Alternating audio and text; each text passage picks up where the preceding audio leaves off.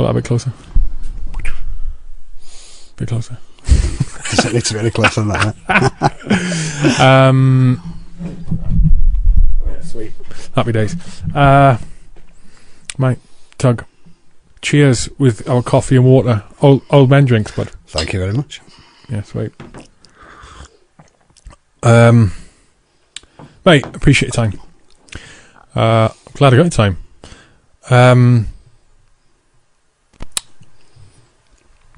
If you're happy, as we spoke, let's talk through, if you don't mind, we're going to talk through Kajaki, the incident, right? And obviously there's a film made about it. But I find that the personal experiences, or it's like reading a book, right? Book always gives more detail than the film, and if you're going to hear something from the horse's mouth, then I think it's even more powerful. And there's a few things that interest me anyway. So the mental aspect of it on the ground. So what I'll do is I'll just give an overview of the ground on the day in Helmand. That's all right. And then I'll ask you to give the situation as it started just before the incident. So to my recollection, so the day was known as the Day of Days, 6th of September 2006, and it was known as the Day of Days because there was multiple serious incidents going on with the battle group in Helmand at that time. So Sangin DC was 6th of September, not the day Brian Budd got killed. Yep. Yeah, so 6th of September you had the Brian Budd got killed, and I was subsequently awarded the Victoria Cross for his actions in Sangin DC. In Musakala, where I was at the time, we took 6 casualties on a roof. One of those was me, from a airburst explosive. So already there across Sangin DC, you had, because Brian wasn't dead at the time, you had casualties need to be extracted there. Musakala, you had 5 casualties need to be extracted there, and in Kajaki on the same day, you had a patrol about to go out to interdict an enemy threat, Taliban VCP, and the patrol was led by Stu Hale, my oppo at the time. So yeah, so that's the overview of the day. A flipping nightmare of a day across the board, especially with limited resources. 2 Chinooks, I think UK forces had at the time, amongst a lack of other things, right? So stuff Sangin DC, stuff Musakala. You were one of the medics, or the medic?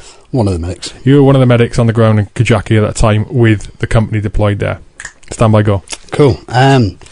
About 11 o'clock on 6th September, I remember Mark Wright running into my basher and telling me there'd been a mine strike incident on one of the hill posts. Stu Pearson, Stu Hale, and a number of other guys who were on one of the opposite observation posts had witnessed the Taliban carrying out a illegal vehicle checkpoint where they're extorting and assaulting civilians. Between the 2 Stews, they made the decision that the sniper patrol was going to go out and eradicate the threat. Stu and another 2 men got the kit ready, deployed off the hill, and as they made their way down, they found themselves in an old sort of wadi that was there, and unfortunately Stu Hale stood on a landmine that had been left from the Soviet sort of era war. About a K and a half, 10 of us deployed off our hill, down the hill, up the other hill, and then we sort of got eyes on where the casualties, where Stu was at the time. We went down into the minefield. Stu had lost his leg, had injuries to his fingers and a couple of other injuries, and there's a young Pararidge Tom at the time, a guy called Jarhead, who no doubt in my mind saved Stu Hale's life. His quick thinking, his quick actions are what saved Stu that day. I took over the treatment of Stu, and we got him to a point where all the paperwork was done. You know, he was having a cigarette, he was pretty chilled out, morphine was working, and then we realised that we'd sort of wandered into an old Soviet minefield. There was mines surface laid, there was mines dug in, and it was obvious that they'd been fired at the hills back in the 80s and sort of worked their way down into the wadi over the years. Between myself, Mark Wright and Stu Pearson, we decided to move Stu Hale to what we believed to be a safe area for a helicopter to come in with a winch so we could do an extraction. Can I? Sorry, just take a step back. I want. So in terms of geographically, there was three locations. People who distributed 3 locations of Kajaki. Because I was there. I handed over to Stu, so I was there before that. So for people who don't know the ground, you basically had 2 high hills, should we say, and you had a lower sort of mound knoll, and they were in line. So the rear one, if you like, was where the company HQ and the main group of the company were defending that position and assisting where they needed to in contacts. Then forward of that, closer to the enemy, if you like, you had, so that rear one was not Normandy, it was Athens. Yeah.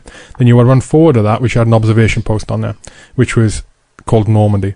And on Normandy there was a section, plus or minus, depending on which day it was, and they were there on a little rocky outpost, observing, engaging when they needed to. And then forward of that was another one called Sparrowhawk, which at this point wasn't occupied. It was used at different times. Now that was high ground, and as you say, in the low ground, so out of sight of the 2 villages, so out of sight of the enemy per se, you had low ground where you if needed, you could maneuver through this low ground to get to other higher areas to get closer to the enemy to engage. Sparrowhawk being an example. So Stu's patrol led off the hill off Normandy, left the hill, moved down into their ground with the intention of moving forward, getting closer, within range for Stu as a sniper, within range of Stu to engage the illegal checkpoint of the Taliban. Okay, just wanted to give that overview. So, cool. That K&a-half you're talking about from you to get into Stu when after Mark Wright ran into your basher, that K&a-half was going from you in Athens, the HQ element, bounding forward to get to Stu. That's correct. Mate, I know what that ground is like there. How long did that take you? I don't know. It was the hardest run of my life. I remember Mark shouting at me, telling me if I didn't hurry up, there was going to be one of his blokes dying. I remember telling him if I ran any faster, I'd probably die myself. Bearing in mind, the sort of 9 guys who set off with me, all sort of power edge, ninjas, and they were flying. As soon as they found one of their guys had been injured, they were off. You got little fat old me, with a 65-pound med pack on my back, trying to keep up. But yeah, we got there. It flew, to be fair. It was probably the fastest I've ever run. The pressure of knowing one of the guys was injured, and the pressure of the guys from 3 Para, you're a very close-knit unit. And knowing that one of their guys was injured, they put a lot of pressure on me to get there as quick as I could. And, we were there within minutes. It's by far the fastest I've ever moved on these little feet, but yeah. And it was downhill, which helped. The downhill was the first bit, yeah, and then it was up. For some reason, instead of going round, well, thankfully we didn't go round because we found out it was a minefield. But yeah, we sort of went down, up, and then down again. The other thing with that, with Kajaki was it was a weird place, as I recall. It's a weird place to operate, really weird, because in terms of engagement with the enemy, it was quite standoffish. There was regular contacts. But the threat was not as high as other places. The threat of direct, income was not as high, and because of the way that it was, mate, it was literally like living on a rock. It was like living on a rock. You didn't have much there. You had the dam, which you get down in the dam and wash your kit a bit, depending on where you were. But it was because you're in the sun all the time. I found it when I was there super draining. I found it It sent people to do lally there. It sent the people I was with when I was there. A couple of them went nuts just because on that outpost, on that observation post, because it was so isolated, and because it wasn't the way you were operating wasn't pushing forward and taking ground. It wasn't what needed to be done there. It was a defensive posture, and I found it really fatiguing in a strange way, mentally and somewhat physically, especially being on the rations. In the baking sun all day, and I remember when I was watching the film, actually, when the film was made, and thinking before that mine strike even started, people at a reduced level of sort of physical fitness, massively, yeah. I remember where my basher was on the hill. If I got up and looked to my left, I had the world's beautiful view. It was the dam. You're looking out there, and it's absolutely phenomenal. And you take half a turn to your right, and it's like being on the moon. It is just sort of dust, debris, and rock. and it fatigues you. We had the same set of rations every day for the whole 2.5 months I was there. The same menu. Menu D, corned beef hash. You know, we lived on it. You know, we had recently, before the incident, we'd planned to deploy into Tangi, the nearest village. We'd sent the sort of interpreter down there to try and get some bread and things from the village, but he never came back. So yeah, it was quite difficult. You were physically drained, even without doing much work, to be fair. A lot of the guys were beat, but mentally, I think, was the big thing for the guys. You know, some of the guys had been there for 4 months. You know, when I rocked up, and it was like living on the moon. They were proper spaced out. But when it came to the enemy engaging us or anything like that, they switched on, and they were absolutely phenomenal. Get the stew. Jarhead. Awesome dude. I didn't know that with Jarhead, by the way. I didn't know that bit, because it's not portrayed in the film like that, is it? I don't recall it anyway. But so Jarhead sorts Stu out. You get there, and Mark makes a decision to move Stu to where? So where we were in the wadi, we had two sort of small mounds around us, and we decided to move him to a slightly higher point. Just one thing on the movie's very good. It's raised lots of money for charity and everything, but obviously for the filming aspect of it, everything's been brought in very close. In real life, it was a little bit more desolate, and we had to move a little bit further, and we found a slightly high ridge, which we didn't have to invert Stu carrying him on. Obviously, we're bleeding in and bleeding out. Between me, Mark, and Stu Pearson, we made the decision to move him. We'd trained an Oman prior to going out there, and we'd use lynxes with winches, and that's what we were requesting to come in and try and rescue us. Unfortunately, lynxes don't fly at that time of day because of the heat in Afghanistan, and that was one of the problems that arose later on. So yeah, we decided to move him. Stu Pearson took command, got a couple of lads to volunteer. They got on their belt buckles with their bayonets, and they cleared a safe path, and it was probably about 25 to 30 metres long, to be fair. And during that sort of clearance, they came across a number of mines and had to deviate the route. And again, the bravery shown by them young lads, because they were all young at the time as well, you know, 18, 19-year-old, was phenomenal. And eventually, yeah, the safe path was cleared. We got to where we wanted to go, and then we decided we'd move Stu across. Myself, 4 stretcher bearers, and Mark and Stu Pearson came with me. We put Stu down. We were told we'd about 10 minutes for the helicopter to come in, and someone made the decision for everybody to leave, bar me and 2 others, to lift him onto the winch. And as all the guys sort of left and went back on the safe path, Stu Pearson was the last one to leave, and he got about halfway across, slipped on a rock, and stood on a mine as well. Yeah, so it's sort of gone from bad to worse, to be fair. Luckily, there was another medic who wasn't attached to us on the hills. He was attached in with the A&A down in the compound at the bottom, a guy called Alex Craig. Alex had heard Stu Hale's ZAP number being sent across, Hotel Alpha in his last 4. My ZAP number is Hotel Alpha, and my last 4, Alex had thought I'd been hit. So he'd set off from the A&A compound at the bottom of the hills and made his way into the minefield, and luckily he was there in time to start to treat Stu Pearson when he got injured. Yeah, Alex, Stu, good sort of 15-20 metres away from where we were. So you're with Stu Hale? I'm with Stu Hale. Stu Pearson's been blown up, but 15-20 metres away from you, and he's in the middle, and then beyond him again is the rest of the guys. Yeah, so you can imagine, you've got the hill. 20 metres into the wadi, you've got Stu Pearson. 20 metres out of the wadi, you've then got myself, 2 people, and Stu Hale. What kind of state was Stu Pearson? Stu Pearson had lost his lower leg at the time, not massively in a bad state, to be fair, a lower leg amputee, but because of the blast, because of the heat, he had cauterised it quite good, and Alex being the medic he is, Alex squared him away pretty much instantly. So we've got the 2 Stews then. Both of them, again, were sound, they were sorted, we'd got fluids into them, we'd got all the medical sort of treatment that they needed, and we were pretty happy. Calm? Yeah, there was a couple, as calm as can be. A couple of guys had lost their head, you know, seeing their friends being injured and things. But yeah, as medics, I think both me and Alex were pretty calm, to be fair. Both Stews were mega calm as well. Yeah, it was a bizarre sort of sense of bravery, how neither of them wanted to show weakness to the other one, to keep the other one calm. And it seemed to work, and it worked for a long period. And while me and Alex were dealing with the 2 Stews, you know, Mark was constantly fighting on the radio to try and get the evac to come in for us. And it was a long time. It's probably looking at about 2 hours into the incident now, you know. And then eventually we could hear the sound of a Chinook helicopter in the distance. That sound, honestly, it melted my heart at the time. It was like that to hear. I thought it was the MERT team coming in.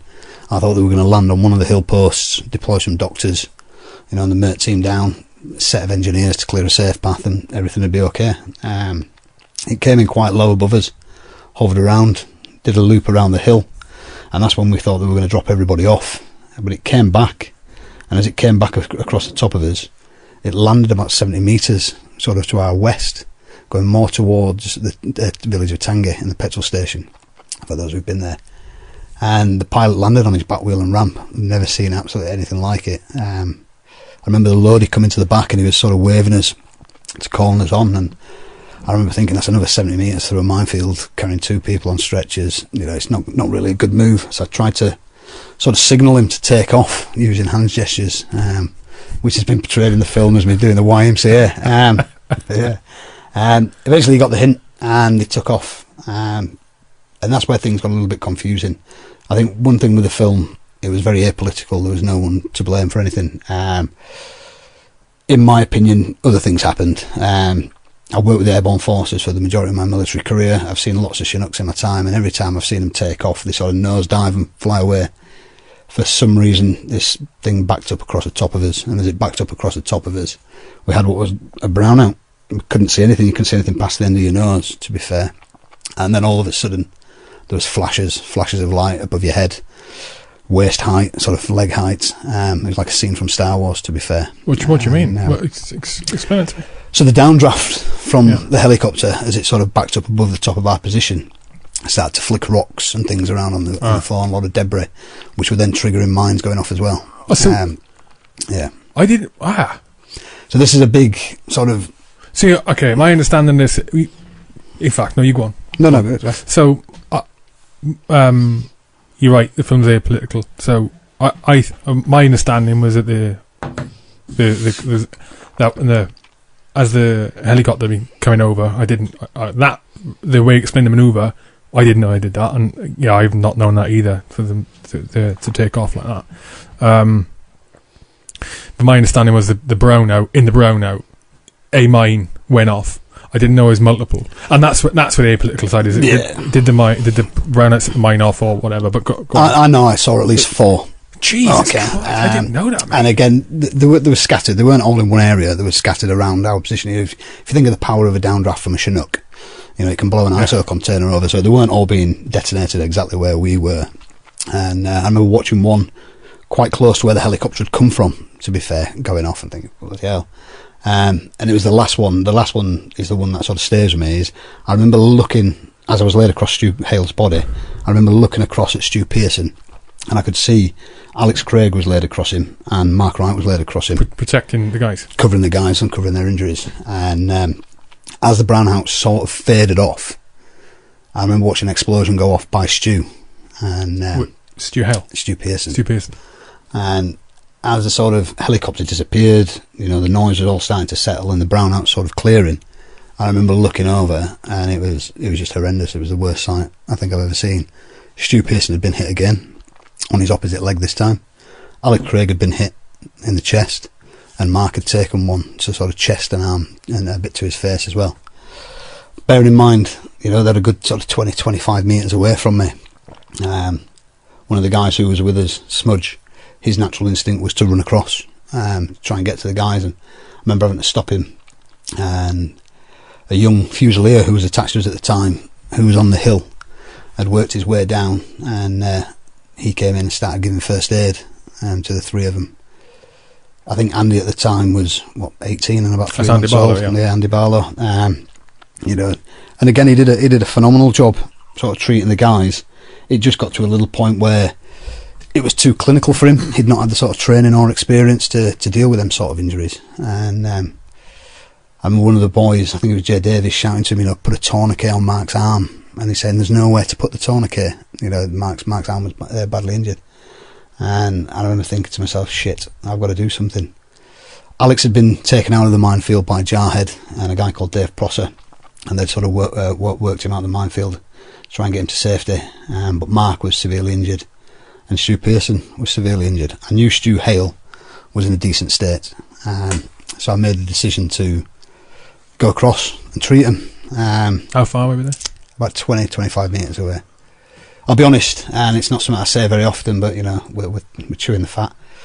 I remember leaning down, mate, and there was a rifle on the floor, and I remember sort of grabbing the rifle between the magazine housing and the trigger housing, and thinking to myself, it'd be so much easier just to sort of execute them both and put them out of the misery.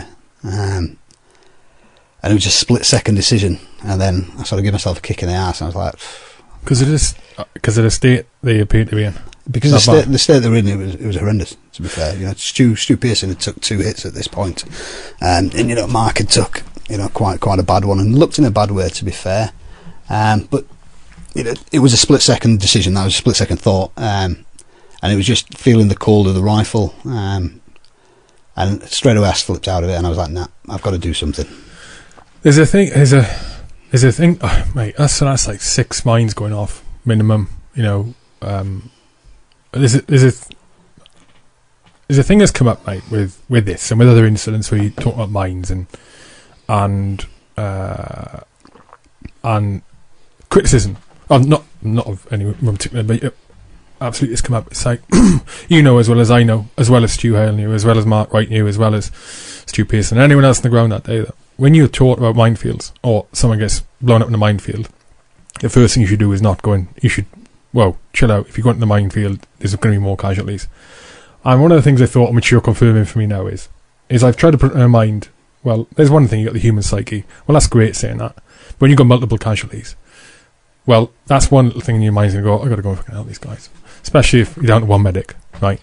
Whereas another thing where I've tried to put myself in the mind of the guys on that day, because, like, Stu Hale, Stu Pearson, Mark Wright, these are not sloppy guys. You know what I mean? I worked with Stu Hale for a number of years before that. One of the most professional people I've worked with. Mark Wright as well. And I know Stu is highly regarded as well. And I try to work it out. Well, why would you go into the minefield? And when you look at it all, it's like, mate, like you said there, and that second mine strike went off with Stu Pearson got hit. You're into that situation 2 hours in, which isn't portrayed in the film. In the film, like you say, geographically everyone's a lot closer, not a long distance, and timescales, it's really short. Yeah. It's really short. When you're 2 hours into an incident, mate, and the chopper you want to come in hasn't come in, you got a second mine strike, and then you got a third one when the brown out. There's decisions you have to make that you have to weigh up against risk. And you correct me if I'm wrong, mate. This is how I've tried to reason with it in my head, you know. It's decisions you have to make. Multiple casualties. Do I risk going across this to get to them to save them? Or do I just let them fucking die? Let them die. Because who knows how much longer you're going to be there, especially when you have the Lynx revelation. I didn't know that. I didn't know it was a Lynx you'd requested with the Chinook. I'd always thought it was a Chinook, a Lynx with a winch. I always thought it was a Chinook with a winch. We just didn't have one, but the Americans had a Black Hawk with a thing. So it's like lack of options. You can say to you blue in the face, don't go in the minefield, because you might get hit as well. That's great.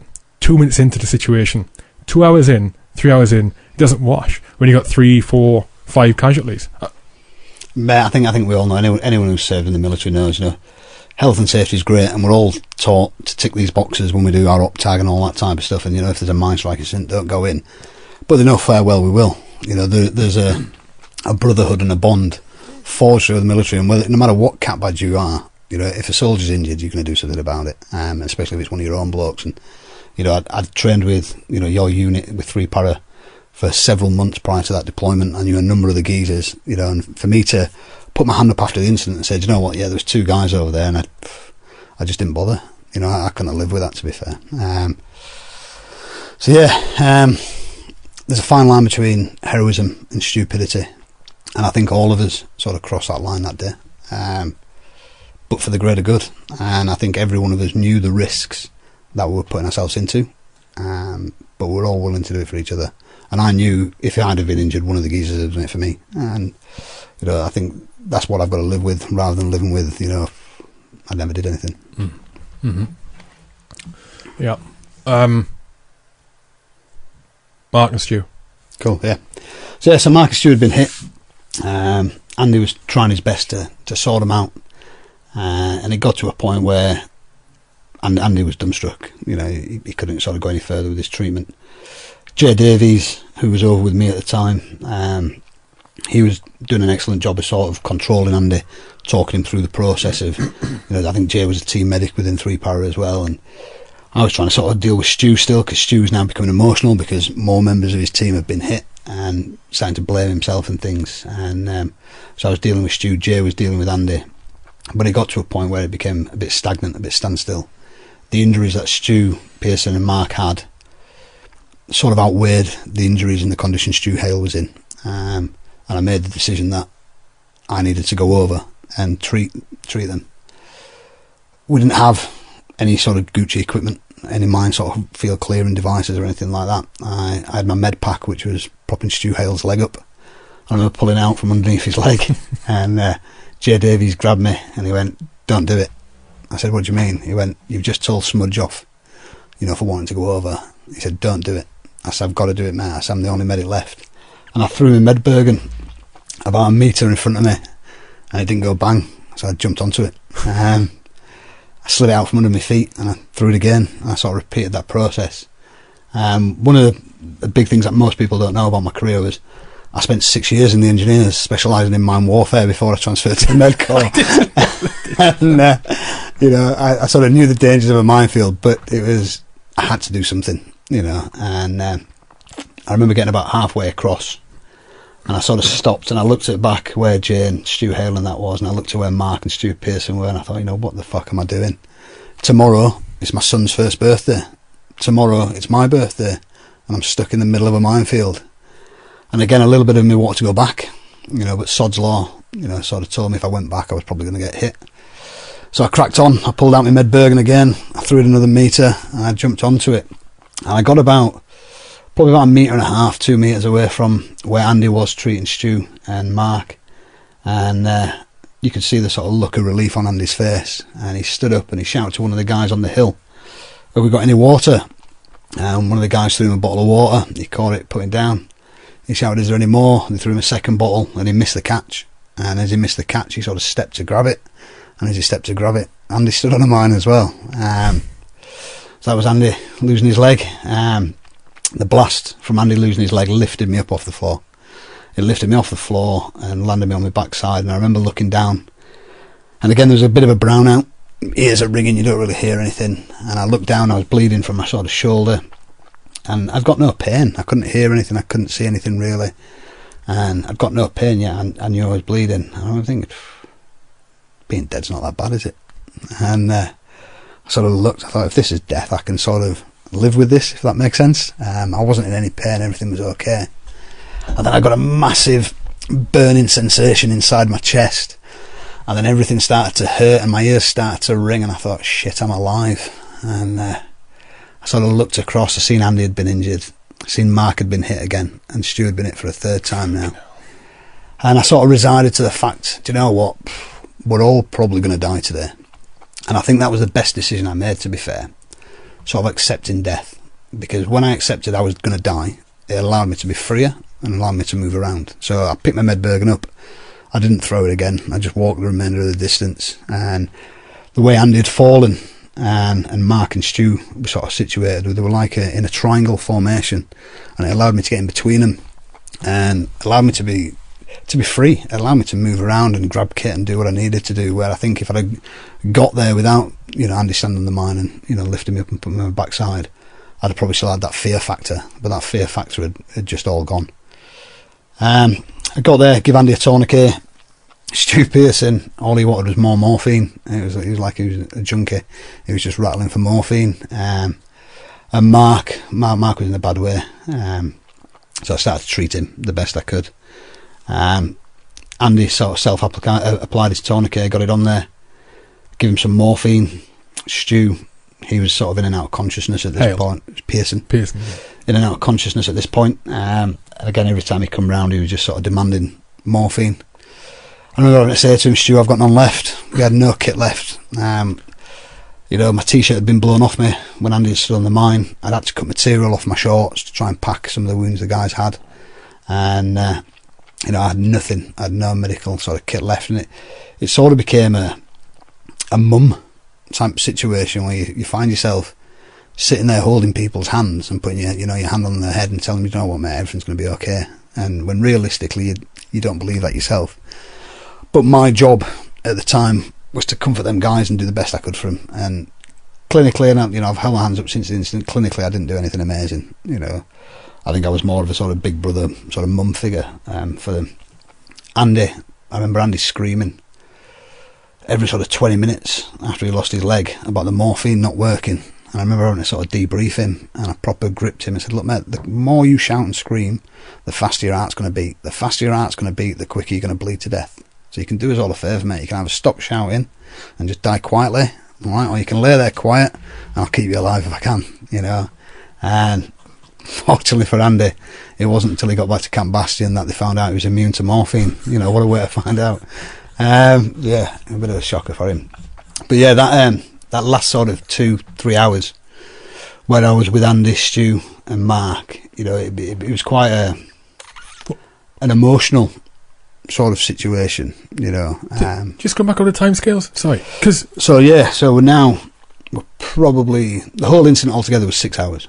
Just short of 6 hours from the first mine strike to being extracted. 6 hours. So I was with sort of Andy, Stu and Mark for a good 2.5-3 hours.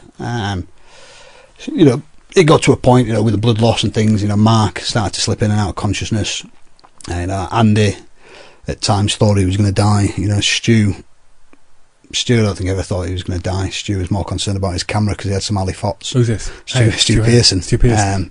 He had some alifots from when he was in Thailand and R&R, and every time he come to, he was rattling around, kicking off for it. But yeah, it was quite a bizarre, quite a surreal sort of bit, with the heat and everything, the sunburn and the blast and everything. I was in and out at times, and it was, the guys who were over with Stu Hale and Stu Hale himself, they were sort of shouting sort of words of encouragement to keep us going, and every time I sort of nodded off, Mark had sort of get me going again. And I think you see it in the film, the sort of inspirational sort of speech Mark gives, which was amazing, and it sort of G'd everybody up as well.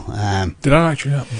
Yeah. Not in them words, but yeah, Mark throughout the whole incident, even with all of his injuries, he just laid there taking the piss, telling stories.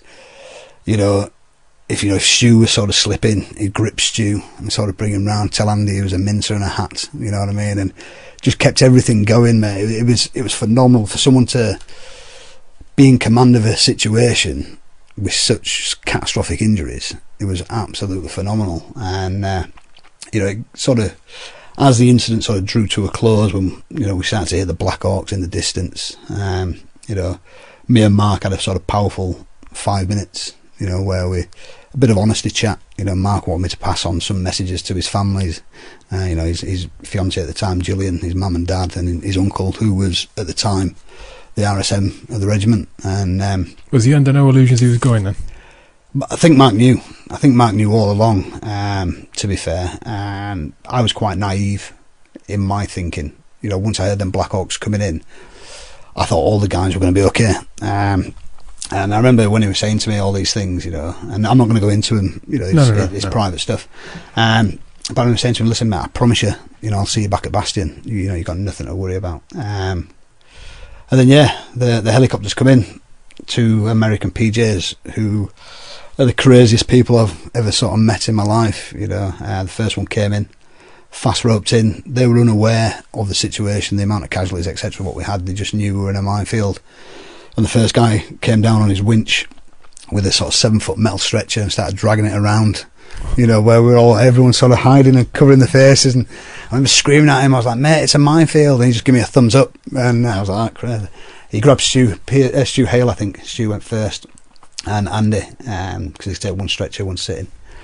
And then they came back. They did a couple of loops as they came round. And I made the decision that I'd be the last one to leave. So they took Mark, they took Stu Pearson, and then they came back in and picked the rest of the geezers up. And I sort of had about 5 to 7 minutes of my own in the minefield as it all ended. And everyone else had gone. Everyone else had gone, and it was a real sort of surreal time. The helicopters had gone around the back of the hill, so there was no noise from or anything. It was just me in this minefield. I remember looking around all these bits of kit and bits of clothing that had been blown up and all sorts of things, and thinking, you know what, I'm still going to die. I'm trying to lay my body out as much as I could to hold as much equipment as I could when the helicopter came back round for me. And I still had this thought in my head, I'm probably laying on a mine, and when they winch me up, I'm going to detonate that mine, even though I know mines don't work like that. It was quite a surreal sort of time to be in. And the winch eventually came down. I remember putting the strap around me, closing my eyes. As I started to go up, I was waiting, and then there was nothing. And I remember climbing into the back of the Black Hawk, and there was still a couple of guys. Smudge was in there, and I remember getting in the back, and the American PJ passed me a bottle of frozen water, and I remember trying to drink it, and it's just nothing. And I looked at Dan, and Smudge put his arms around me, and I'll be honest, mate, it was the gayest moment of my life. We had this unbelievable cuddle, no words were said, or anything like that. I think we both sort of shed a little bit of a tear. But yeah, that was it. We flew back round to the main HLS. All the guys got off. Back at Athens. And I remember climbing onto the back of a stripped down Land Rover. As I sort of pulled myself up, I had some blood squirt out a couple of the little holes I had in my arm and my chest and that. And I had an adrenaline down, and I threw my guts up. And I got picked up by the scruff of the neck and thrown back on the Black Hawk and flown back to Bastion. So I never made it back to the top of the hill. And that for me was the end of my race, if that makes sense. I wanted to get back to the top of the hill, make sure all the geezers were okay, and then I know I'd be okay.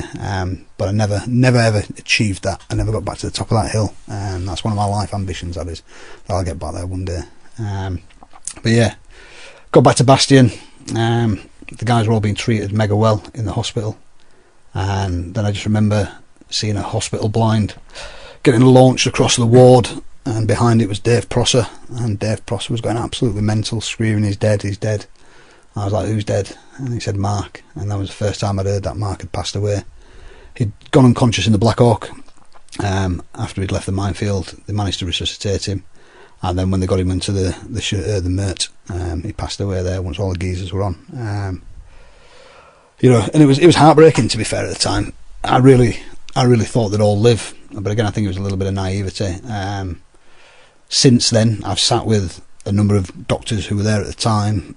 We went through the inquest and everything, and looking at Mark's injuries, Mark shouldn't have lived more than 15 minutes from his injuries. It's just his character and his sort of tenacity, which is what kept him alive, to be fair. And people ask me all the time, do you mind talking about it? Do you get upset when you talk about it? And I'll be honest, mate, I don't. I feel massively privileged to have been there, because I watched young boys like Andy Barlow and Jarhead become men. I watched men, who were seasoned soldiers like Stu Pearson become heroes, and then I watched, heroes become legends like Mark. And, looking back, it was a horrible, horrible day, but it was one of the greatest things to be part of as well. Yeah, it's the that's I suppose that's the, what's the word? Not the paradox. The sort of the conflicting thing between it's the pros and cons of such incidents, right? Yeah, definitely. It's only in such catastrophic events that you see like the true ability. Yeah, you see of human beings, right? Yeah, you see the character of men, don't you? That's the thing. I've worked with some geezers who I thought were the ultimate soldier, but when it came to the test, they weren't very good.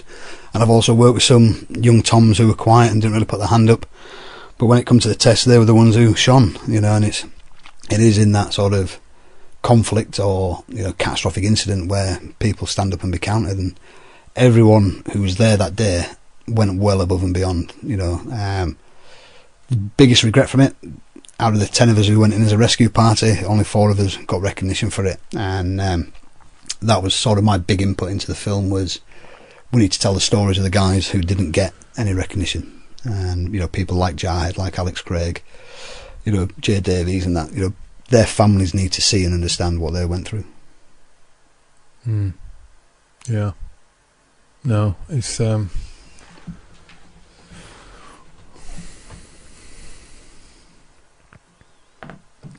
How soon were you back in the UK? Say again, mate? How soon were you back in the UK? About a week. So I wanted to stay. What were your injuries? Just a few bits of shrapnel and things like that, and a bit of blast lung. But I want to say, I want to get back on the hill to see the guys, and I want to see the guys who never came into the minefield, the guys who stayed, like Spud, who sort of commanded it from the top of the hill. You know, I want to go and thank them for their efforts. So I fought to stay, and I was told that I'd only be able to stay in Bastion if I did stay in theatre. And I was pulled to the side by my OC at the time. He said, listen, get yourself back and get yourself to Mark's funeral, and, you know, give him a proper send-off. And as I said earlier on, you know, I'd promised to see Mark back at Bastion, and I did. And when his body was due to go on the ramp parade, I rode the ambulance with him, and you know, I weren't lucky enough to sort of load him onto the back of the helicopter, back to the back of the plane, but, you know, I sat with him for the journey from the hospital to the runway, and that sort of made my mind up, and I wanted to get back and go to his funeral, meet his parents, and sort of relay these messages that he'd give me. And the army, being honest, did their best to get me back, but, you know, the RAF sort of screwed it up, and I spent 2 days delayed in Kabul and never made it back in time. But since I've met his family on a number of occasions. I've worked with his uncle sort of for about 6 years after leaving the military, you know, so I've been able to pass them messages on. And I carried out what I promised to do, and I think that's one of the big things. So yeah, it was about a week before I got back to the UK. Mm-hmm. Yeah.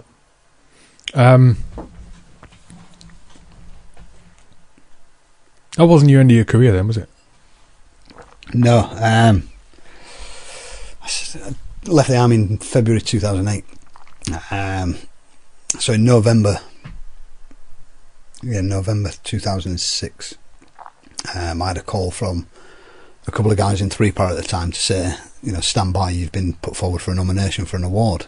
And I was like, I don't want it, not really interested in it. And then on the 2006 New Year's Eve Operational Honours Award, it came out that Mark Wright had been awarded the George Cross, Stu Pearson had been awarded the Queen's Gallantry Medal, and I'd been awarded the George Medal. And that, to be honest, that sort of changed my career massively and sort of ruined my career, in my sort of belief. What do you mean? So I became a poster boy for the Med Corps. I had to go and have dinner with the Duke of Gloucester, high-ranking officers and very sort of wealthy individuals who decided they were going to map my career for me and decide what they wanted me to do. I was offered to commission, but that's not the reason I joined the army. I joined the army to be a soldier, to deploy and to do these things, and the career paths that they'd had sort of planned for me, I wouldn't have never had that career. I sort of enjoyed, and it came to a point where I got a posting to a training regiment for 2 years, and I knew if I get down there for 2 years, I'd be able to get my head sort of around everything, and I'd be able to get myself physically fit and go again, but also be able to sort of pass on the things you don't get taught in training. You know, when people say don't go into a minefield, you know, sort of advise them and tell them why not to. I knew it sort of squared me away, but I got called in. My commanding officer at the time told me that he didn't really care about me as an individual, but while he was the commanding officer of my regiment, that my medal would stay on his books. It wasn't what I wanted to hear, so I bit the bullet and told him I was going to leave. So what you meant by that was you're going to stay with the regiment, you're not going to go to that posting? Yeah, so that was it. I was going to spend the next sort of 3 years, because he was quite a new commanding officer at the time, at least 3 years with the regiment, where I needed a break, to be fair, both mentally and physically, and it wasn't going to be. So yeah, after a couple of arguments with him and everything, and, you know, I sort of bit my nose off to spite my face, being honest. I told him I was going to leave. He sort of dangled a carrot, told me it would be 12 months. I told him no, and I was out within 2 weeks.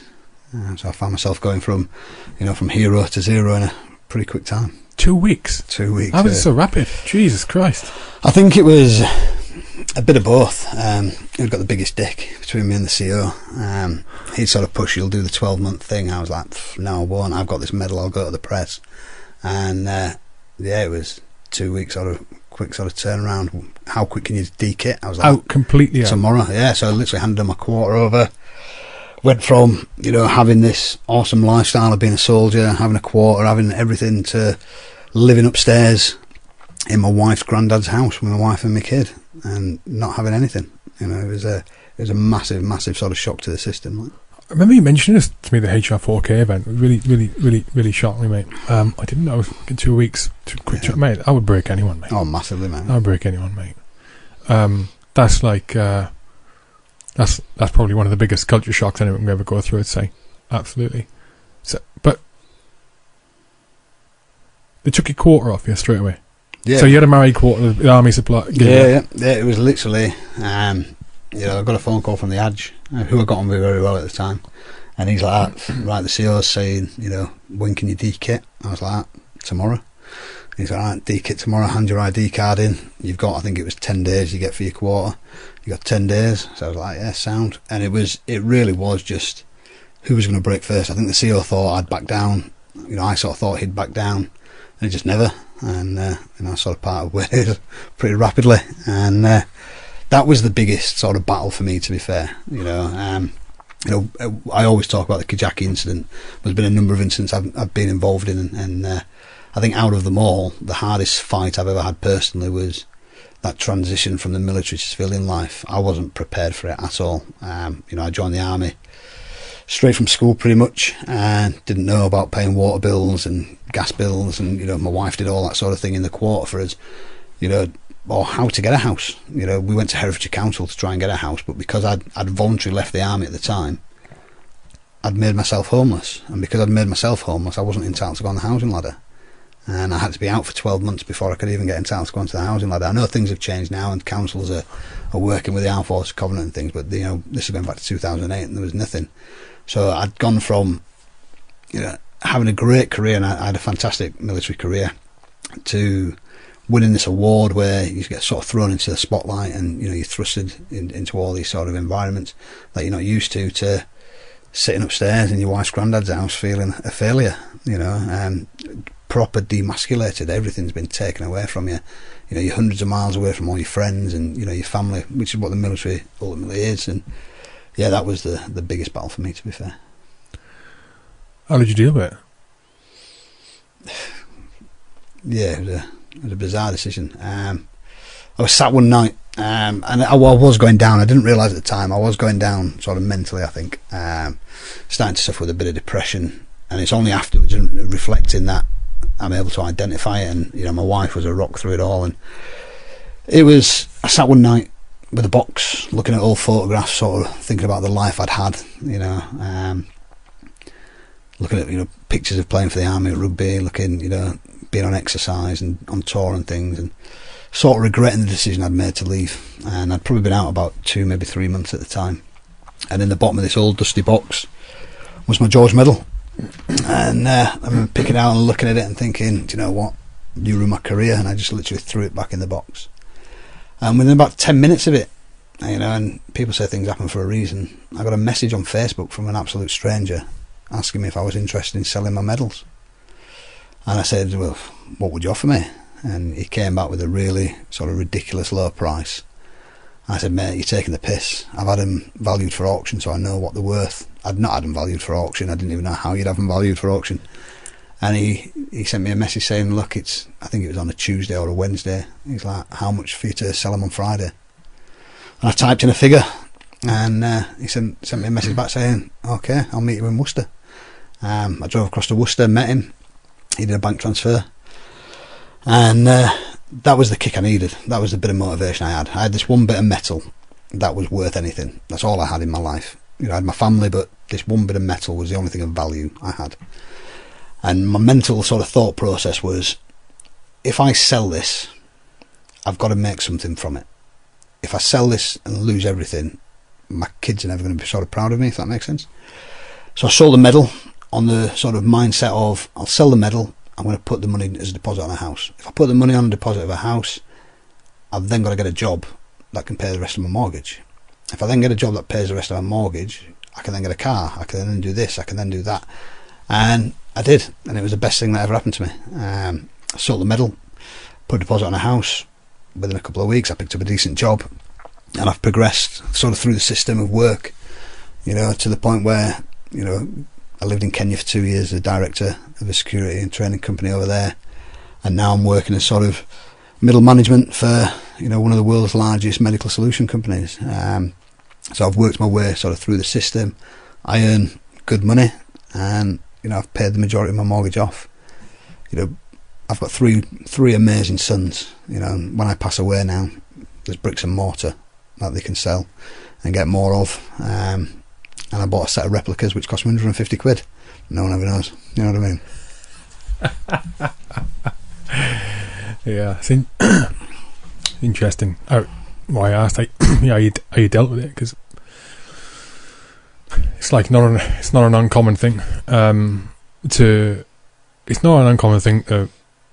not cope with the transition, but what is uncommon, I think, is for people to be able to identify the issue, what the issue is, or find something. I mean, you have to flick that switch, and you put yourself in a position where there were steps in front of you had to take, and that first thing, selling the medal, and you've got to take those steps to provide for the family and be someone your kids can look up to, right? And not everyone's able to identify it. And a lot of times the problem can't be identified. A lot of the time it can be so complex. I mean, even with you there, part of the problem is you lost your family, your community, a military community. You're on a career path that you're enjoying, and it's going direction and it's going well, and then because of unfortunate set of circumstances, it goes fucking Pete Tong. Yeah. And then because of the person you are at the time, you come at loggerheads with the CO, and it's fuck you, no fuck you, and you end up where you are. It's a lot of complex things, and often there's no one fix to it, but you can do little things to sort of improve the situation, little positive things, and or big things. I mean, selling the medal is not a small thing. It's a simple step, right? Simple step. The right path. But it's identifying an issue. Do you look back on it now? So it's the end of the career, and regret it now? You said before you regretted the decisions you made. Do you look back at it now and regret it? No, I think everything happens for a reason, and it's made me the man I am. To be fair, I'm trying to think what year it would have been. Probably 2014. I marched on the cenotaph with the Gallantry Medalist League for Remembrance Sunday, and I felt like a fraud, to be fair, wearing a set of replicas and not having my actual medal on. But then speaking to a number of the guys who I was marching with, they were all wearing replicas anyway because they wouldn't wear it because of the value. So it wasn't too bad. I think I made the right decision leaving the military when I did. I don't think I'd have ever been able to recognise that I was on a decline while I was in the military because of the bravado that we have to put up. So it's happening while you were in? Yeah, massively. Okay. Yeah, it was I think it was all there. I think being a soldier, we all used to drink a lot. We used to play rugby all the time, and my lifestyle never really changed. It was my mental sort of capacity changed. I wasn't able to process things properly, and again, I'd not realised any of this, and it wasn't for a number of years after when my wife sat me down and went, "Can you remember doing this?" I was like, "Really? You did this?" And there's a lot of things that I'm not proud of. I never did anything horrible or nasty, but I said things that I'm not proud of, and I'd go out for a drink on a Friday night and I might not come home till Sunday morning, and I wasn't doing anything wrong. I was just getting on the beers with the big geezers, and I put drinking and being around the blokes who were on that tour with me, and going and taking my aggression out on the rugby field before my family, and I sort of feel bad for that. But no, I've got no regrets. Career-wise, since leaving the military, I've had a great career, and proving people wrong. Everyone's told in the military, when you leave, you'll be flipping burgers in McDonald's, or all these inspirational talks we get when we're in the system, don't we? I wanted to prove people wrong and show that you can be a success, and it's my biggest motivator. And I think my biggest motivator is my family, and that's a bit of a payback because I was very fortunate, unlike a lot of soldiers. I had two things that a lot of soldiers don't have. One was a medal. I was able to sell it to give me that kick up the arse, which was a big help. The second one which I had was a mega strong family. So my wife in particular, the things I've said to her and the way I've treated her, at times in the past, just aren't acceptable. And she stood by me, and she was solid as a rock, and don't get me wrong, I'm petrified of her. I know, she'd fill me in. But no, she stood by me, and I can understand why a lot of wives and partners, leave the guys when they get out of the military, or when they're coming to the end of their career, because we do change. But no, my wife and my kids are my sort of ultimate, and that's every day when I get up to go to work. I might feel like shit or whatever. I've got to go and do a good job because it's for them, and it's payback for what they did for me. When I came back from Afghan, I don't think I had PTSD. I think I had what everybody on our tour had. And as horrible as the tour was, it was every reason why any of us joined the army. I think we all wanted to join, to go to war. And that at that time in Afghanistan, we were allowed to be war fighters, and it was a great tour. And I had what everybody else had, and it was losing the military, losing that sort of family, that sort of brotherhood and bond that sort of caused my depression, I think. But again, luckily, it was identified quick enough by my wife, selling the medal, that it sort of gave me the kick up the backside that I needed to sort of crack on. The way from my own experiences, and my own experience, not just myself but other people, seeing other people as well, is one of the hardest things I think to identify when you leave is you've lost a belief that there's value in what you do when you leave, and you can't find something that gives you the value in what you did, and that's value in various things. So value in the community and the team you're working with, and the value of the purpose of that what you're doing, right? And when I left, I went to the Middle East for 4 years. We were, on the circuit, and it's sort of I went from the military into sort of the military. Pseudo-military, isn't it? Yeah. Same people, right? Yeah. So, same people. I mean, I worked on a contract, 70% of the contract was Para Edge, and flipping half of them I knew, I was like, Jesus Christ. Just like a big reunion. And it masked things that weren't right with me. In probably similar things to that were, that caused your depression.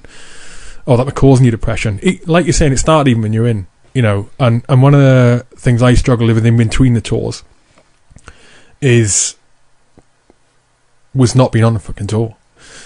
Because where's the value in what you're doing? Training, 100%.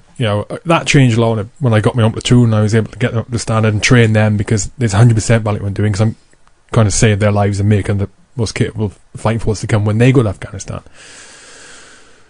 And then decisions were made when I was in, and I wasn't going to take them. I was going to go off to Sandhurst, and that was that was like a loss of value for me.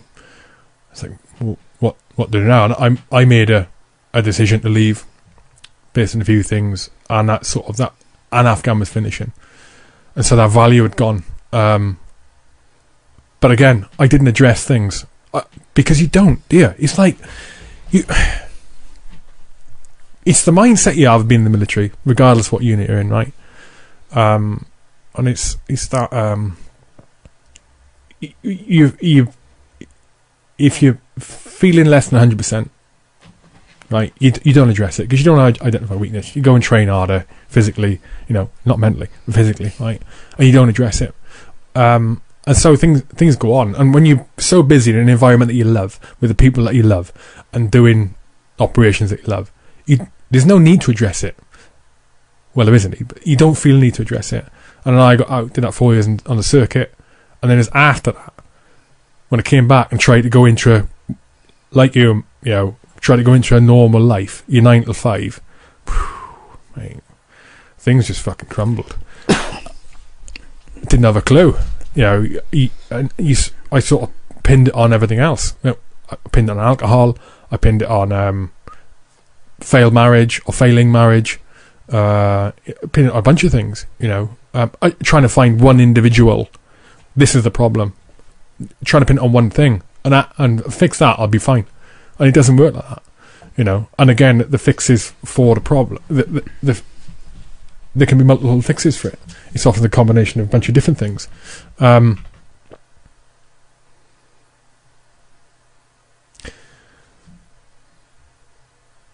Is that one of the reasons you got involved with like Hull for Heroes and the charities and that, from a value perspective, purpose? Yeah, I think it is. It's sort of self-value. As I said earlier, I was lucky. I had this bit of metal I could sell, and I had my family. Lots of guys don't have that. And when I first left, I worked with a charity called the Forgotten Heroes, based up in Leeds, and they dealt at the time with the families from the injured from the Afghanistan conflict, and there was no other charity doing it at the time. And it was a guy who was injured in Iraq as a TS soldier, who realised that he had no sort of care for his family when he was injured, so he set up this charity out of his garage and did a real good job. And I started working with them, and I started to feel a bit of value with doing that. And then I got asked to go into prisons and speak to veterans in prisons, and a lot of it again comes from depression and comes from things like PTSD. And I remember meeting one guy in there. He was on his third stint in prison because every time he got released, he couldn't fit into civilian life, so he'd do something to get himself back in prison where he'd got routine, he'd got that sort of military environment. And so we'd go in and we'd talk to them and look at how to deal with these triggers and with these things that cause anxiety and depression, etc. And having that ability to, you're more of a man to put your hand up and say, do you know what, I've got an issue, than you are being that big hard geezer who's hiding it and putting on a front, and letting them know that it's okay not to be okay. So I did that for a while, and then I went to a charity event up in Hull. A guy I served in the engineers with, John Hilton, he was running it, and he asked me to come along and sort of tell my story, so I did. And Hull for Heroes were there, and I'd never heard of them or anything like that. And it was founded by a guy called Paul Mateson, and Paul was ex-artillery, left the military, found himself homeless, and living on the streets of Hull. Got given a bit of a helping hand, and now owns a very successful sort of building company. And he volunteered to go and work with Nick Knowles on the big build in Manchester, and saw all of this sort of community coming together, very much like the military, to build these houses and renovate these houses for veterans. And he thought, well, if we can do it in Manchester, why can't we do it in Hull? And sort of went back to Hull, approached Hull Council, and sort of had this dream of doing a street. And it's sort of grabbed leaps and bounds now, and Hull for Heroes are building the world's first veterans village. I've read about this recently. It's absolutely phenomenal. So it's self-sustaining. There's going to be accommodation, houses for the guys and families. There's going to be shops. There's going to be, areas where we can agricultural sort of farming, and then that food isn't sold in the shops, and it's all going to be run. And it's Hull Council and Humber Council, I believe it is, who border on the patch of land that they've been given by the councils, sort of crosses the two borders, and they've both come together and said, yep, you can have it. And so Paul and the guys from Hull for Heroes, they're pushing and doing as much fundraising as they can to build it. I think it's 80 million they need to sort of build it, but they're pretty much on the way, and they're getting a lot of publicity and doing lots of fantastic sort of charity events and things. When you say it's self-sustaining, what do you mean? So again, there'll be allotments where they grow carrots and cucumbers and whatever else, and then they get sold in the shop, back to the guys. There's workshops, for mental health, for, CV writing, for absolutely everything. So there's an educational pathway and a sustainable pathway. So they'll be offered jobs within the community and things like that as well. And you'll be living with like-minded people. Not everyone who lives there is going to have PTSD. Not everyone who lives there is going to have been homeless, but there is going to be guys there. And again, no matter what cap badge you wear, you put a group of soldiers together and everyone can pull up a sandbag and spin some dits, and it's a safe environment for these guys and girls, to be fair. And I think it's amazing what Hull for Heroes are doing. Sounds it. You can't agree more than that. And it sounds it, mate. It's interesting. I didn't know you. I didn't know you'd done work with veterans in a neck. Fun. Just coincidentally, I've got a mate out next week, getting out of prison next week, and been in there for a year now. And when I worked with him, I mean, he's one of the most respected people who know him. He's one of those guys, you work with them, it's like, that guy's just on the fucking ball, And got out. He's PTSD, alcohol problems. Obviously not now, he's been in the nick. Well, unless it got in. Alcohol problems. I think he tried to top himself a couple of times. But how the fuck, with that behind, with that, I mean, just like going to top yourself, PTSD. How the fuck has he ended up in prison? How has that been allowed to happen? It's not. I'm generally. I mean, look, it's just one situation, but how can that be allowed to happen? There's a million reasons why, right? I mean, one of the massive things that you touched on there was the recognizing in yourself it's okay not to be okay. But I think one of the pushbacks we get from ex-military or even serving personnel when you bring up the mental health is that it's immediately got a stigma attached to it. But I always think we're looking at it in the wrong way, and we're presenting it the wrong way. When Matt, it's difficult for me to speak to someone who you can see. I know people and you see, fucking hell, man, you're fucked. But if they have a certain mindset, or maybe if they're still in, it's so hard to break through the barrier, or even to start the conversation of mental health. It's almost impossible sometimes. How do you get it across? But one of the things I think could be, a different way to present it is, this is the way I look at it now, because I battle with myself on it, to keep myself on top, try and keep myself on top of my own mental health now, because I recognise the benefits of being more introspective, understanding the kids an issue, what's the issue, addressing it, and then addressing it where you can, or doing things that work, like going for a fucking run, or do a bit of meditation, or whatever, right? But I try and present it as, look, when you're trying to be physically fit, when you're serving and when you're out, if you realise you're deficient somewhere in your physical fitness, you don't say, I'm weak. You don't not address the fact that you shit at push-ups, for example, because you sat on the couch for your whole Christmas sleep, right? You don't not address it. You go, okay, I'm weaker in this area, or I need to improve my sprints, or I need to improve my tabbing. I'm fucking hell, I struggle with 10 milers. I need to improve that, so I'll go out and work at it. You don't lock it away and go and ignore that. You go and work on it, because that aspect of your physical fitness, you need to bring the game up. The same it's exactly the same can be achieved with your mental health. It can, and I sound like I'm preaching when I mention this, but it's because I feel so strongly about it, because I was so in the opposite, never even bothered addressing it. And the reality is that as time goes on, as you know, and as other people know, as time goes on, the more time you don't address issues that you've got, don't even realise they're there in the background, the worse things get, and you end up, worst case scenario, fucking dead, or in the nick, but you should look at identifying a mental, not illness, not weakness. It's not that. It's just that there's a bit of mentality you can bring on. It's an injury.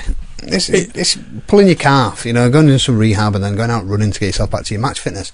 It's exactly the same. You've got a small injury that you need to deal with, and that injury for some people can be small. For other people, it can be massive. The longer you leave it, the more you train on it, the worse it's going to get. And it's having that ability to put your hand up and say, I've got an issue here, I could do with a bit of help. And it's knowing where to go and ask as well. In the military, I know the military's moved on a lot since I left, with mental health and things, but there is still that stigma, and it's who do you go to and say, I think I've got a problem.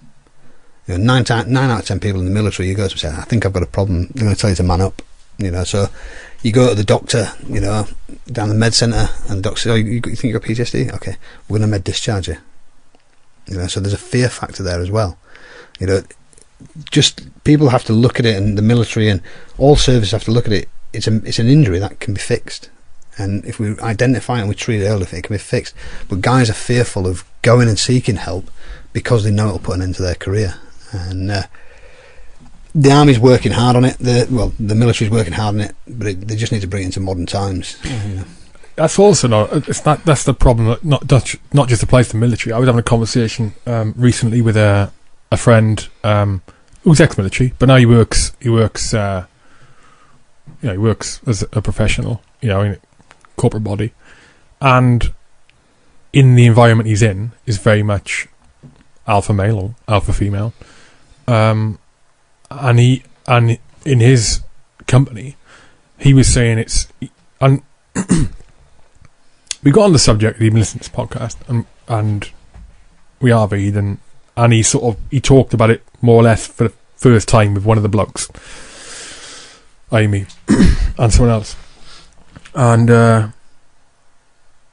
it was a huge sense of relief for him, because what he realised is that he's not on his own. There's other people in his peer group, from a similar background who is experiencing it as well. And the reality is that everyone experiences, right? You get injured, like you're saying, mentally, physically. That's it. You can't operate. You can't mentally get injured. You can fix it, right?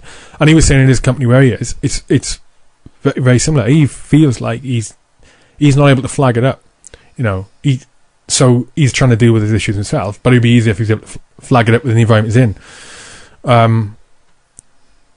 which is, it's unfortunate. But I think things are improving. Definitely in the military. But the first thing is, mate, like you were saying there, is like identifying it and getting over the own stigma in your own head. It's normal. It's absolutely normal. There's not one person on this planet that operates at 100% mental capacity all the time in the same way, for their whole life. In the same way, no one does that physically. No one does it physically. Everyone has an issue. It's fucking normal. It's just one of those things. But the difference is with mental health. When you got an injury, a lot of the time, if it's a significant injury, like depression, like PTSD, like acute anxiety, or any of those things prolonged, a little bit of anxiety for over a long time has a big impact. A lot of the time, to enable yourself to deal with that, you don't understand the tools or the way to go about it. So you have to voice it. You have to, not publicly. You just need to go and speak to someone. Flag it up. Your GP. Do you know what I mean? GP is going to tell anyone anything. Go to your GP or speak to someone in confidence. Mate, I feel like shit. Like last few months, I feel like shit. Right? Have you thought about this? Have you thought about this? As soon as you open up the conversation, people like you and I are talking now. I've had these conversations with people who I'd never thought would speak to me about things, and only because they've heard people talking on this. And it's not just this podcast, other podcasts, other stuff that goes on. They feel inclined to talk about it themselves, which is fucking mega. But it's not getting out of that first block. It is. And the way I sort of had mental health issues explained to me was, if you imagine getting a piece of glass and put it on a table, and if you hit it with a hammer in the middle, all these shards of glass go everywhere. Every flashback you have, every emotional tremor, every sort of freeze that you have is a shard of this glass going back together. As hard as it is to talk about it, the more you talk about it, the quicker you're going to bring them shards in. The quicker that shards all come back together and that pane of glass is healed, so are you. I've never heard that analogy before. There's a guy called Ron Eldridge. He was a CPN in Colchester at the time while I was serving. And the more you talk about it, the more you get it off your chest, the more things you'll realise, and you will go through emotional sort of ups and downs, but then it becomes easy. Okay, and then you start to see the positives, and it's learning to take them positives out of negatives, which is what people need to sort of push forward. If we look at suicides, more people have committed suicide since the Afghan conflict than died in the Afghan conflict, and that's due to mental health issues. And that's a failing on everybody's account. Individuals, the military or whatever service they were in, and the government ultimately. It needs to be recognised, it needs to be taught at school level that it's okay not to be okay. Everyone's taught if you fall down the stairs and break your leg, you call 999 and get an ambulance. But no one's taught that if you're having these bad thoughts or if you're scared about something, what to do. So it needs to start at the grassroots areas. And again, I know the military are working massively on resilience training and things, and they're talking more about mental health and saying it's okay. But we all need to do more. We all need to put our hands up. As a 17-year-old Tom in the army, I don't think I'd have ever asked for help. But yeah, things are changing. Things are getting more sort of open. And there's lots of clubs now. You've got Andy's Man Club, and there's loads of other sort of groups where people can go, the veterans clubs and things like that. Get to them, pull up a sandbag, chew the fat, and then it's easy. Once you do it once you get it off your chest, it's easy. Well, it's the same reason why when you meet up with the blokes from whatever unit you're in, like you haven't seen them in ages, maybe you meet up with one or two of them, or like however long you've seen them for, whatever. Same reason why when you're chatting, it's a completely different experience talking to those blokes or ladies, whether whichever unit you served in. It's a completely different experience in the conversation you have. It's such a positive feeling, and it's a completely different feeling you can never get with civilians. And the only reason for that is you've shared common experiences, whether you've been on ops or not, whether you've been on the same operations, same missions or not. You've got common experience, you've got common understanding. And other organisations and industries experience the same thing. You've got a common thing, and what you're saying there, that's why that's a positive experience, because it's understanding. One of the things I hate doing, like almost subconsciously, it just gives me I hate it, is if I'm asked about different things in my career, different operations, I don't like talking about it. I will, but in a much different way to talk to the blokes. It's like I don't know what the reason is, but I don't like doing it. But stick me in front of the blokes, I'll talk all day. Yeah. I'll stick me in front of the blokes, I'll talk. Yeah, and it's the same thing with, like you're saying, addressing the issues. But I mean, aside from this, like depression or anxiety or whatever, one of the things that's really, and this is recently, last 6-7 months, a bit longer, 8-9 months. One of the things that's really I've really benefited from this whole sort of journey of discovery myself in sort of psychology and this mental health thing, right? And the tools that are there to help you through it is those same tools, man, they're fucking awesome for just day-to-day stuff. Everyone has those days where, as an example, I've just thought as an example really, recently, where you get the end of the day and you're like, fucking hell, I was all over the shop today. It's like 11 o'clock, 12 o'clock, you can't focus. It's just one of those things. It's not just one of those things, right? So it's like, you feel pressure, you feel whatever, you got shit going on at home, whatever, you got a hideous task on.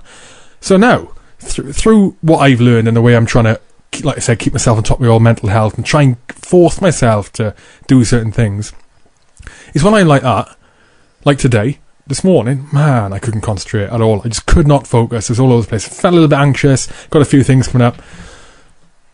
1 o'clock, I argued with myself for an half an hour, argued with myself, I wasn't in the mood, but 1 o'clock I meditated 15 minutes. I stuck the app on and meditated 15 minutes, because I know from experience, and this is over the last 6-7 months, if I meditate even for 5 minutes, my brain is reset, Tug.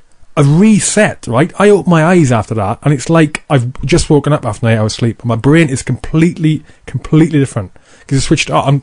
Granted, the meditation, that's how it affects me, doesn't affect everyone, everyone affects everyone differently. But the point is, you learn those tools, man, they can apply in anything. I've got a friend who does, so I don't think the meditate, he prefers, not the meditation, but he does this breathing method, right? It's the Wim Hof breathing method. Wim Hof's this nutter Scandinavian. Have you heard of him? Yeah. Nutter Scandinavian. And it's Paul Godonis. So Paul is previous podcast guest. He works with Team Rubicon UK and he was telling me about it. I'd heard of it before, and he does the Wim Hof method, and that gets him firing. And he does it in the mornings, I think, first thing, like 5:30, 6 in the morning. That's like 4 or 5 minutes work, Tug. I tried it once, flipping heck. I was ready to go flying to work, not riding. I was going to fly over. Unbelievable. The little tools that you learn, they put you on a different level. Never mind if you think you're feeling shit or not. It is. I think one of the big things with mental health is, as an individual, you've got to sort of recognise your triggers. What sets you off in a bad way? Okay, and I think once you sort of identify what the triggers are to put you on a downer, you've then got to work out what your methods are to bring you back up. My motorbike, absolutely love my motorbike. I go on there, I blow off every cobweb. Playing rugby, I'm too fat, I'm too injured, I'm too old to play rugby.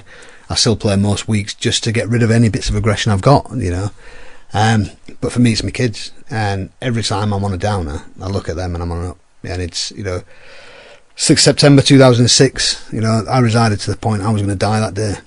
So every day of my life, I'm thankful. I've got an extra son since then. I've got a son who was 1 the day after it, and I've got a son who was 3 at the time, and they're all grown up into fantastic individuals and young men, and they're my thing. They're my meditation. They're my breathing. So as bad as my days are getting, I do get some mega shit days. I've got a picture of each one of them up in my office. I have a look at them. 30 seconds, I'm back in the game. So it's identifying the triggers that cause it, and it's identifying the methods. And you may have to try 50 methods till you find the right one. Yeah, absolutely. And it's like an alcoholic. The first method they're going to have is not going into a pub. But they might go into a bargain booze instead. And it's just finding that sort of way of coping. And there's lots and lots of techniques. It's worth grabbing a book. It's worth watching these sort of podcasts and looking at what other people are doing. But talking is the biggest one. As hard as it is to open your mouth and tell, about how bad you feel or what you regret or whatever, by the time you've done it the fourth or fifth time, it's easy. And more comes out, and then you'll remember things you didn't even, you'd forgotten about, and you think, what, that weren't as bad as I remember. And it does become easier. First step to it all is talking. Yeah, that's when I started talking, open up about it. There was things that I completely forgot. Bad things that happened that I completely forgotten, as in myself. And as an example, like, so I was talking to a counsellor, and we're talking about anxiety, and I went through a long period of hideous anxiety, fucking hideous, mate. And I was talking about a panic attack I had. I said, I think I'd had a panic attack. I thought, mate, man, have you ever had a panic attack? Never. Mate, and even saying that, what do you mean? It's like, to me, that's flapper, right? Panic attack, mate. I went white, mate. Like, all the blood drained from me. I felt like I was going to die. It was mental. And we were talking about that, and it was within the last couple of years. And he's saying, "Why do you think that happened? Has it ever happened before?" And I said, "No." And then we were talking, mate, it happened 3 times before. It was happening years ago. Really? Yeah, like, I'm trying to think the first time it happened. It was like 2012. When I hadn't even considered I was even, like, anything wrong with me. I had a fucking panic attack. And it was over something tiny. It was over something tiny to do with work. And I thought, oh my God. And then once I talked, then identified that, you start remembering and considering all information from the past, and then it becomes more easy to understand what has gone on, what's happened. There was nothing catastrophic happened to me like you did, but through being able to remember back, I could see that, okay, a journey, a mental journey, and all of a sudden it wasn't why am I feeling like this? Why am I in clip? It was right, I'm starting to understand now. And what it was is some stuff that was never addressed, and it gets bigger and bigger and bigger and bigger. And the ultimate, for me, that basic manifests itself in 2 years, fucking worst 2 years, I wouldn't wish it on anyone. Worst 2 years of my life, and it's like, fuck me, I could have been dealing with this 6 years ago. See, that's the big thing you mentioned there. You don't have to be in a massive catastrophic incident. It can be you witnessed a car crash on your way home from leave. It can be, an incident where you felt you couldn't assist or you couldn't help, and you wanted to do more. You don't need to be in these, 72-hour firefights or 6-hour minefield incidents. It can be something minute, but it'll manifest inside you to become this monster. And with that monster becomes the rage, it becomes the alcohol, it becomes the drugs, it becomes the suicidal thoughts. Get it out. Don't bottle anything. Just talk about, gob off about anything. But one of them real boring geezers and just spin dicks all day, every day, and you'll be fine. Mental health. Just get it off your chest.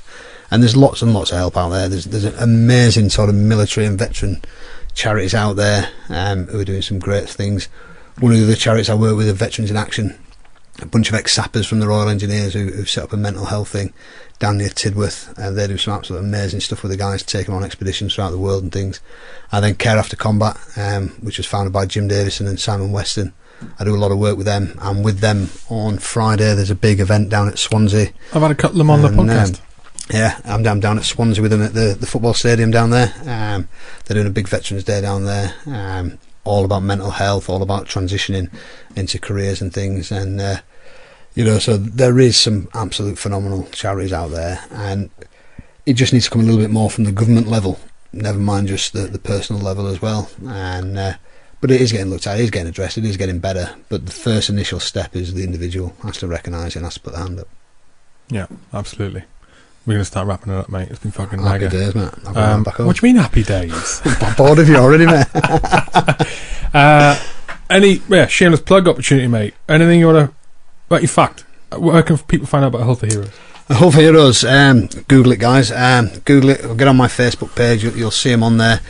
So we've got Healthy Heroes, absolutely amazing, doing the Veterans Village and a lot of other things. We've got the Forgotten Heroes, sort of based out of Leeds, looking after the families of injured soldiers.